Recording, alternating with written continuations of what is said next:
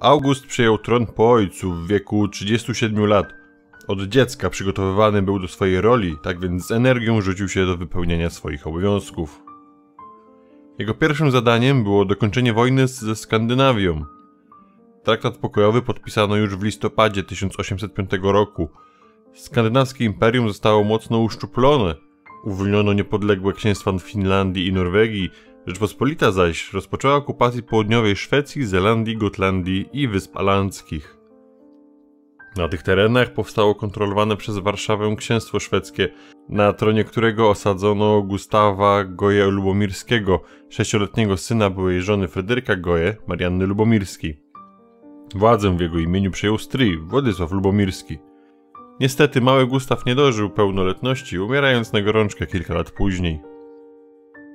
Przez Europę przetoczyła się kolejna fala buntów chłopskich, rozruchy wybuchły m.in. w Normandii i na Węgrzech. Wszędzie tam, gdzie sięgała władza Lubomirskich, bunty zostały krwawo stłumione.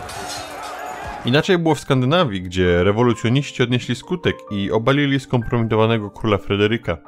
Podjęli także próby przeniesienia rewolucji do Szwecji, jednak zostali powstrzymani przez polskie wojska okupacyjne. W 1810 roku na wschód ruszyła ekspedycja mająca na celu podporządkowanie sobie Uzbeków i ukrócenie ataków koczowników na polskie kolonie w Syberii.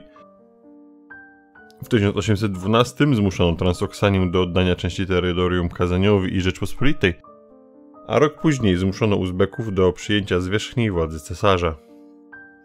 W 1815 roku doszło do kolejnego nieporozumienia na linii Warszawa-Londyn. Brytyjczycy domagali się przekazania północnoamerykańskich ziem Rzeczpospolitej pod ich kontrolę. Cesarz odmówił, a co więcej zaczął uważnie kontrolować brytyjskie zyski z kolonialnych podatków. Niestety podczas jednej z wizyt w Sztokholmie cesarz nabawił się przeziębienia i umarł w wieku 49 lat.